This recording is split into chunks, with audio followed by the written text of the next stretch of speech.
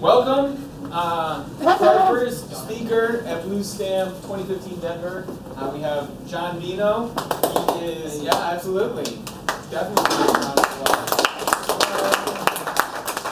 going to talk to you today about all the cool stuff he builds, his education, and the neat things that he knows how to do. He's got a degree in mechanical engineering, so please be sure to ask him plenty of questions. Feel free to interrupt him at any time.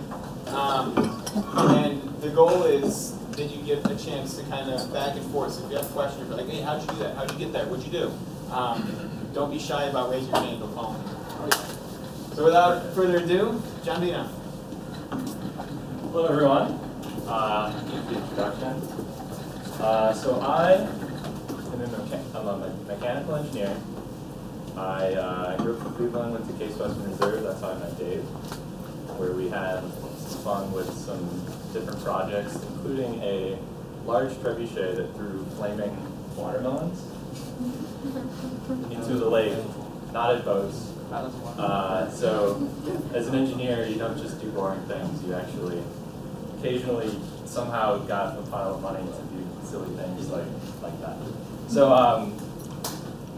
that was Case. One of the things I did at Case was I want to put a plug in this project stuff. So Formula C is this really cool race car project where you build a single C race car from scratch. There's other projects like this at college and high school, like the stuff you're doing here. It's the things you should be doing. If you want to be an engineer, you gotta get your hands dirty. You gotta build stuff, do stuff that you can show somebody that you did that works. That's gold. So do that. Whatever you think is cool, do. And that's kind of how I got where I'm at. So what I'm doing now is this company called Bioserve Space Technologies. And what we do is help biologists that want to fly experiments to space stations. In space. So I'm a mechanical engineer. I make the hardware. So we make all kinds of little contraptions that the astronauts use to conduct these experiments. So it all starts with the scientists that, they have this idea that something's different in space with microgravity. So there's a lot of problems with humans being in space. The immune system changes, eyesight changes, the fluid shifts. You come back with a ton less bone and muscle. So if you wanted to go to something like Mars, for example, you're going to be in space for 6 months or a year or more, or 2 years. So you got to figure these things out so you can do well in space. And some of it's actually just for understanding what happens a little bit more on Earth. Things like osteoporosis, you kind of lose bone strength. So studying it in microgravity actually helps them develop drugs that helps osteoporosis, for example. So there's all kinds of cool stuff that they're doing. I don't know half the technical details of biology because I'm a mechanical engineer. I make nuts and bolts and whatever. So that's what I do. So I have some slides. I can kind of talk through some of these projects, and please just ask questions because I just want to give you a sample of what I do for my job, and it's really, really cool. So please. So this is a picture of the last space shuttle after it landed. I think it landed. Rolling back to the hangar. So part of my job is actually go to KFC and help the scientists load the hardware in their samples and then turn it over. So there was, we actually had 5 experiments go up on the last space shuttle, and I got to be there as part of my job to wrap it all up, turn it over, wave goodbye, and then scurry back to Colorado. We're based out of Boulder, and we have an operations control center where we actually talk to the crew members and coordinate all the timing and make sure it's all done correctly. So here's a picture of me. One of the things you have to do is tell them exactly how it weighs and where the center of gravity is. So this is a fancy table that they have. And so this is our incubator. There's a standard size box that we put our payload in. So this is our incubator actually floating on the space station with one of our experiments inside. I think I have a better picture of this, but it's like a bunch of TV or not? Yeah, so it's kind of like that. So it's actually, this is probably the best picture I have. So there's 8 test tubes around. You guys seen Jurassic Park? Yeah. So you know how they have the thing where it's and there's like, it's just like that. And it feels just like that every time I play with this thing. So basically what happens is the scientist loads different fluids. So it might be some bacteria that they want to grow in space. And then in the next chamber is the media, so like food that they want it to grow in. So the bacteria is just like sitting there starving, like before you ate the pizza. And then you feed it basically, and then it grows.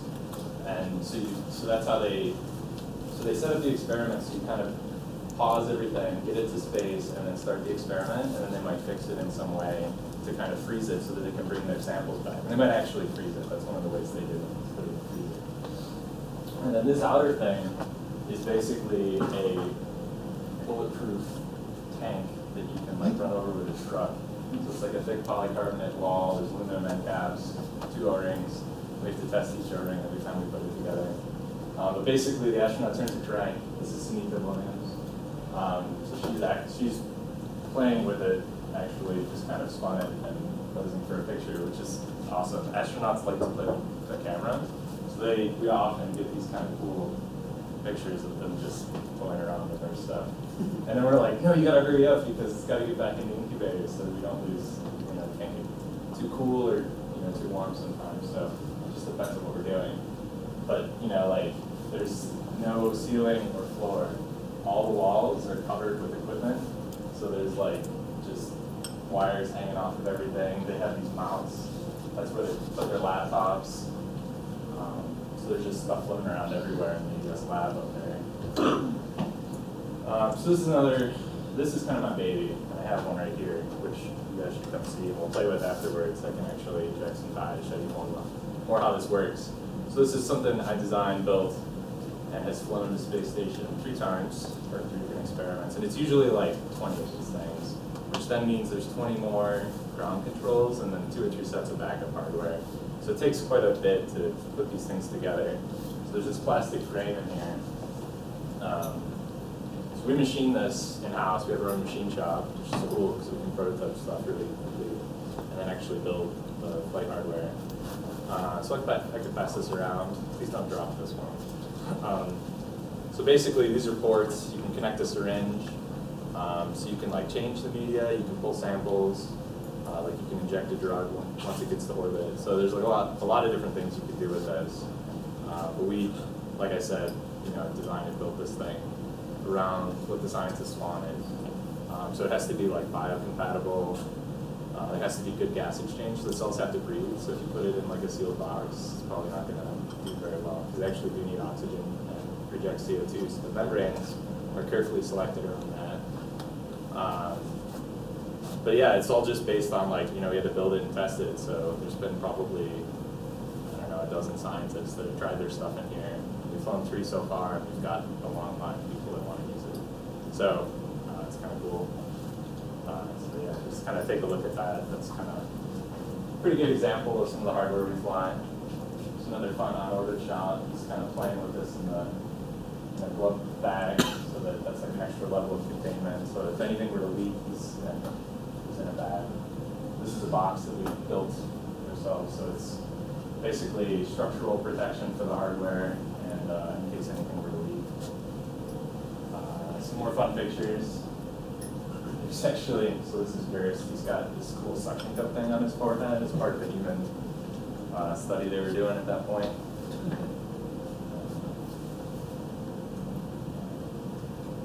Oh, and then so off of that one, we actually did a 6-well version for a different experiment. And this one we actually flew these little worms, which are super creepy when you look at them under the microscope. But basically, half of them got normal, they ate bacteria, half of them got normal bacteria, and half of them got bacteria that gave them a tummy ache. And then so we pulled samples, and also we built a camera system. So this is what we get back. We got about 150 gigabytes of videos of worms wiggling around, which I should have had a video, but I don't have maybe. So yeah, getting the lighting right, they're translucent. So looking at them under the microscope in water is actually really hard to see. So we had to figure all this out. This is a 3-axis camera system that can move. The camera's kind of here, here's the lens, and it can move around. inside the incubator on orbit. So we actually plug this in and type in commands in our lab folder to move this thing around and take pictures on space station in real time. It's really fun. Oh, so here's another cool part I made. Just because this is ridiculous. So this was for a different experiment. So you can see this picture. There's like a circuit board, but it's a circuit board for fluids. So there's 2 layers of channels in here, and then a million ports on the outside for what it was supposed to connect to. So kind of there's this progression. This is actually a getting machine in FCC melt. This is me assembling it on the clean bench, and that's like its pre-assembled state. So then it looks kind of more like this. There's a bunch of cultures here. There's kind of bags that have different medias. And then basically it goes in this box and it goes in front of this camera. It has LEDs inside the box, and there's like several hundred parts that put this thing together. So this was a fun one. But I just want to show this because this is like, figure out how you machine this, if you can.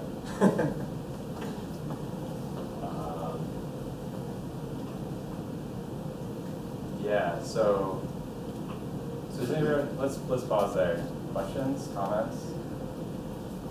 Yeah. For any of these projects, do you work as like with a team, or was these all like solo projects? Oh, it's not solo. You can't do any of this by yourself. We have a team. It's a small team. We have about 8 full-time staff, and then there are about 8 students, undergrads and graduate students. And that's just our team that does the hardware. And there's an additional science team that's figuring out the bugs and whatever we're putting in it. And then we work with a bunch of people at NASA that make sure what we're doing is safe, they coordinate with the crew activities, and actually operate the space station. So there's like, I don't know, to do one of these experiments, there's probably 40 to 50 people involved. How long does it take to design The typical, so it's typically the scientists have been doing their science for years, but then they'll have an idea for an experiment. They have to like propose it to some funding agency, like the NIH or NASA has different piles of money. So once they get selected and say, what you're doing is cool, we're going to give you this money, you should go do this on space station, they get paired up with us. So from that point, it's probably about a year or so before it actually flies.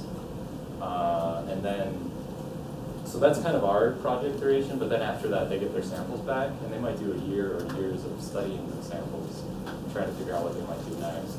And this is in parallel with all their ground studies and playing that they're doing. But for us, it's about a year. Yeah. Where'd you go to college at? Case Western Reserve in Ohio. Okay. It's a pretty good engineering school. It's a private school. But there's still plenty of opportunities for these projects I was telling you about. How did you get into how did you get from like mechanical engineering to like biology space?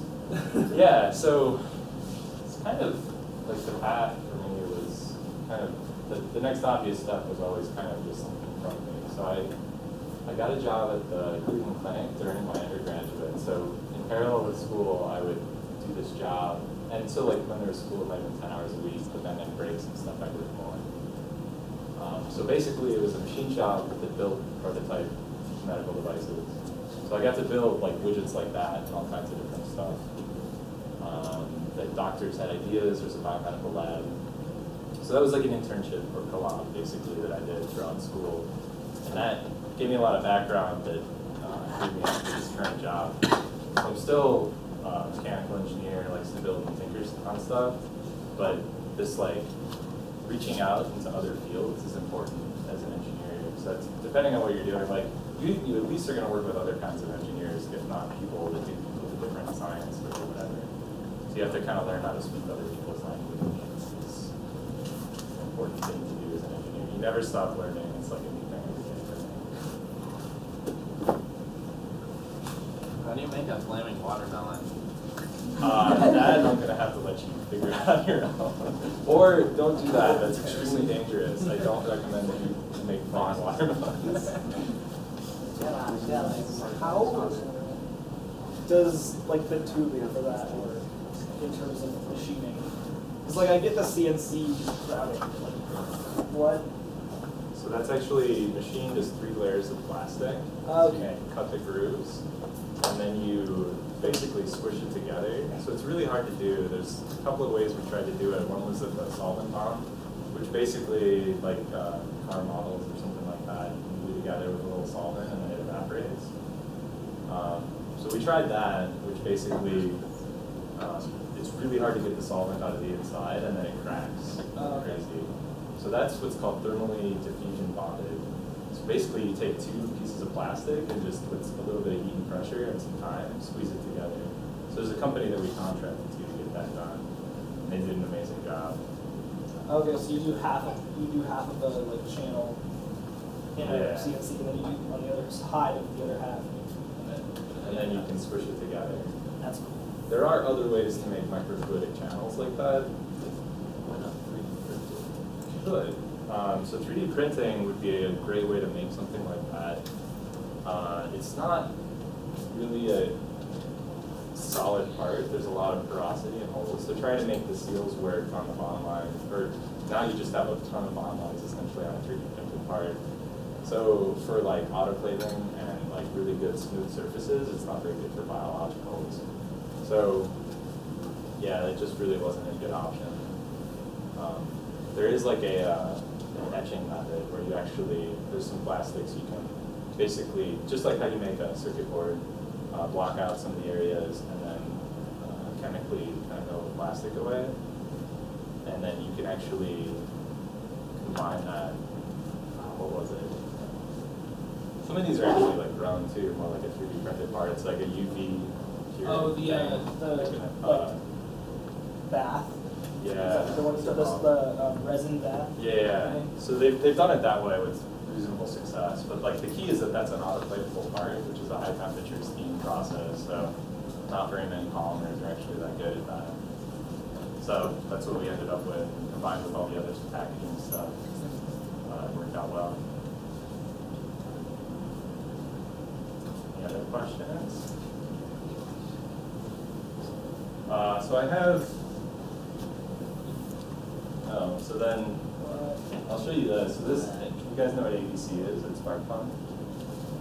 So it's an autonomous vehicle competition. Oh yeah. Little robots drive around in circles, dodge obstacles. They used to have a flying competition, and now they're actually having a little BattleBot side things here. So it's pretty cool. It's in Boulder, or outside of Boulder. You should check it out. So that's a robot from last year, and I have a fun video from the first. So we built this thing, we tested it. We were pretty sure it was going to work. So this is the first time in competition.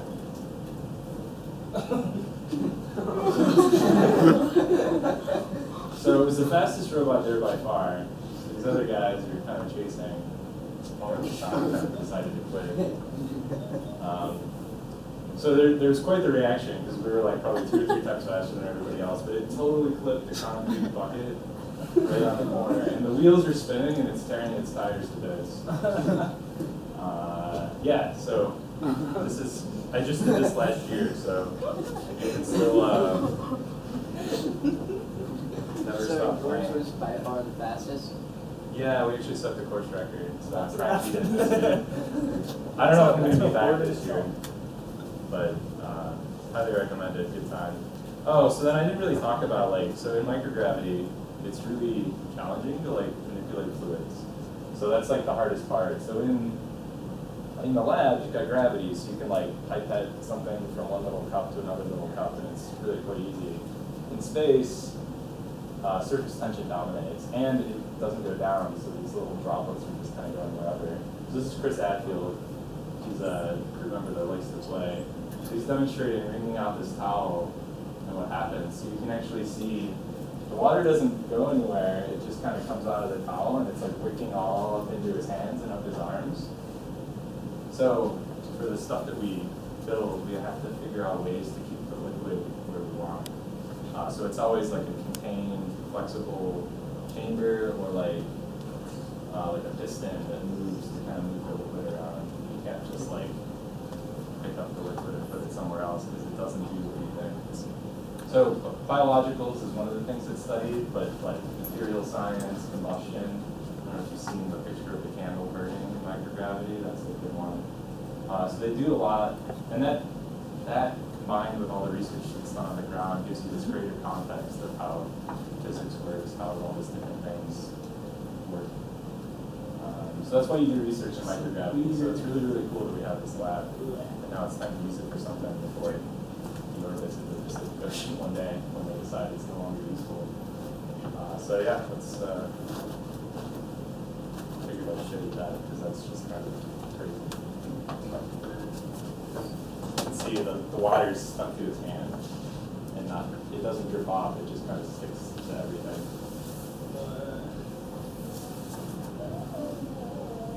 So YouTube has a ton of awesome videos. So if you just Google like astronauts, whatever, you just find a series of them playing with stuff. There's one of a coffee cup that they flew on a research mission. I want to figure out how that works. Yeah, so basically using this to their advantage, they have a large kind of rounded section and then a sharper crease that goes to the corner. So they actually use this in like fuel tanks for rockets to keep the liquids where they want because they have liquid fuels. And you have to have the fuel by the pickup, otherwise it's not a very good fuel. So yeah, they use the same principle to make these coffee cups. They flew like 8 different kinds, and they wanted to like test with them and play with them. So take pictures. There was actually like a science component to it. Oh, here's the camera. This is what happens on YouTube. It's extremely dangerous. So yeah, it basically draws it up the sharp corner to where you drink from, and you can just completely drink a cup of water, which you can see is not super intuitive. That's extremely dangerous. You know, watching all those videos on YouTube just loads your new one. It's actually fine. Yeah, no. So like, if the coffee or whatever like follows the crease in the cup, right? It goes to sharp corners. The way surface tension works is like sharper radiuses will draw the liquid up with like a calibrate force. You can actually draw liquid uphill, but it's a lower potential energy state basically. So it's not like it's being pushed uphill, it's actually going downhill even though it's going up away from you. If that makes any sense at all. Yeah, it's I like a get the fluid. idea. It's just, I don't understand the force.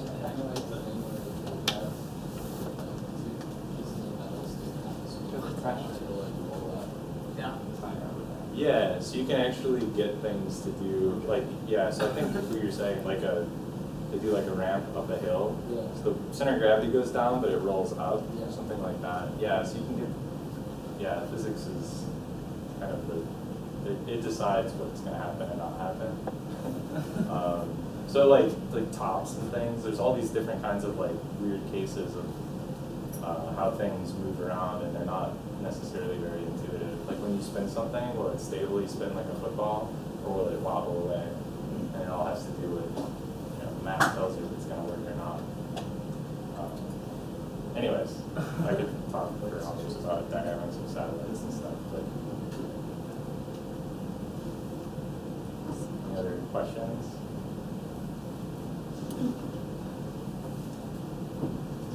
How expensive is it to fly stuff into space? So it's pretty expensive. The space shuttle was really expensive at the end, and that was kind of the reason it got ended. So it was probably on the order of $25,000 a pound or something, $50 a pound. So quite a bit just for the launch cost. And that's actually getting much, much better. So there's companies like Blue Origin and SpaceX that are building commercial vehicles at a much, much lower price than what NASA can do. Because NASA's building things always on the cutting edge and trying to make these great things. But so these commercial companies ask the question, why do you need a Ferrari to go to space when you can do it with a Honda Accord? So they're trying to do it for like $10 million instead of $100 or $200 million, so that cost goes down drastically. And that allows you to do more of this stuff. So like the stuff that I've showed you, like Blue has gone up on SpaceX Dragon, which is this commercial company. So it's getting cheaper, and they're doing things like trying to land a rocket on a barge. Yeah, so you guys should check this out. So typically what happens when you launch a rocket to space, you need multiple stages. So you get about halfway up, and then the first stage falls into the ocean. And there's nothing you can do to get it back because it's falling from like 10 or 20 miles up and hitting the water. And it's this it's basically an aluminum can hitting the water. So you're not going to get it back, and now it's in the bottom of the ocean. So there's hundreds of rockets in the bottom of the Atlantic Ocean off of Florida. But if you could figure out a clever way to get it back and reuse it, get it back to Florida, all you have to do is fill it up with fuel again. So potentially at 10% the cost, with a little bit of, check it out and make sure it's all still working, you could just fly it again. So that's what these companies are trying to do. SpaceX started it, and well, maybe didn't start it. There's a couple of companies that started it, and now everybody's kind of trying to make this cheaper. And all this is going to do is make, like, universities are going to be flying satellites to do science missions at pennies on the dollar of what they can do now. So, like, getting satellites to orbit, people want to fly to space. So, like, Bigelow Aerospace is making these inflatable habitats. It's basically a hotel. They're going to use it for science and whatever. So it's like, here's this thing, you can go hang out here. It's this big. Their big one is actually probably about the size of this room. Is what they want to fly. Potentially, it's a candidate for the Mars mission. So now you got a bunch of space. You can put stuff and keep your food and water, and have some space to live. But this could also be used in low orbit, and you can go hang out in space. It won't be cheap. It won't ever be like going to the beach or something. But for some the wealthy people, potentially this is something that you can go see what it's like to be in space for a week or something. And this is something people have done. The Russians have actually offered flights to like some actors, and I'm trying to remember some of the people that went, but yeah, so they just go up and play in space and have a few of their own little experiment things that they brought, hung out, look out the window, take some pictures, and came back. So it's like the future. It's cool.